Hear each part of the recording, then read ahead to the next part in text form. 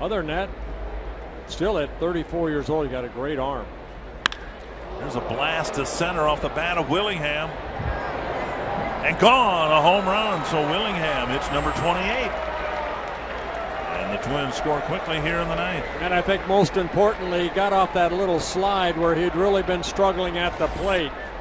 So Willingham, who in his last at-bat hit that line drive to Cody Ross out in, Kalich out in right field, got a pitch up and hit it straight away center.